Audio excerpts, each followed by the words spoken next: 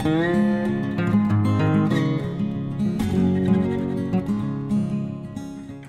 guys, this is Seth from the Mast Store Knife Shop, and today we're here with the Primitive Woodsman, the Hellbender. I don't know if y'all are familiar with the Primitive Woodsman.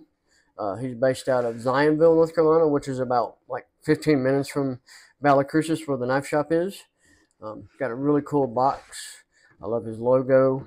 Aside from the knife itself, as you can see the size of it, you've got cool stickers. You got their own proprietary wax, like for the handle, the blade, the sheath. You can put that on every inch of that knife. It's important also for this particular steel because it's extremely high carbon. So you got to really take care of it and keep the sheath moist, the handle moist as well. You got your specs on it, which we'll also see called the Hellbender. This is an 80 CRV2 steel, 10-inch blade, 16 inches overall. So we'll talk about that 80 CRV2 steel here in a minute. But first we're going to check out this beast of a knife. Alright, so you have your own, or he makes his own sheaths. You can mount it horizontal on your belt. You can put your own straps on it. You can mount it in several different ways. And you notice all the divots in the sheath. He actually does that himself using deer antlers in a kind of a special process. So it's pretty cool. You got to check out his website sometime. See how he makes that. Now let's check out the beast. You can see why it's called the Hellbender. Let me show you he's got the folder right there with his name, Primitive Woodsman. You can see the overall length. We talked about 10-inch blade. The whole thing I think was about, what, 16? Let's see. Now we talked about the 80 CRV2 steel. I'll show you on our steel chart here actually. If you're familiar with Winkler knives, it's the same exact steel they use. If you look right here, it's the last one on our chart.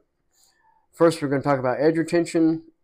It's pretty average, but that way it's easy to sharpen on the field. It's not so hard you can't sharpen it fast.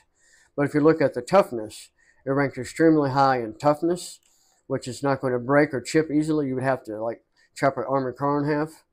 And stainless properties doesn't really exist, so you got to really take care of it, which is why he gives you that wax to keep the blade coated and clean. This would make an excellent chopper. You could baton with it.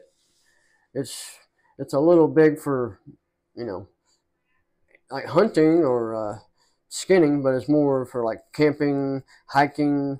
If you're working out in the woodshed, need to chop something. It's an excellent, basically chopper in my book. Now, if you know Josh, he has very large hands, so you can see how wide that handle is, how big, but he kind of fits it in his hand. But it actually fits mine pretty well. You've got your hole there for a lanyard if you want to wrap around your hand. Again, as mentioned, you have your folder, which saves a little bit of weight and adds a little bit of strength and I think appeal to the blade. And he does a gun blue finish, which helps one protect the steel from rusting, and it adds a nice black patina with that pretty maple handle and the brass pins. So if you like this, make sure you subscribe, hit the like button. You can also leave comments in the comment section, and also hit the link in our description. You can order this online or call the knife shop. We'll ship it to you. They retail for $5.75. Again, made about 20 minutes from here, 100% local. So thank you all for watching. Thank you.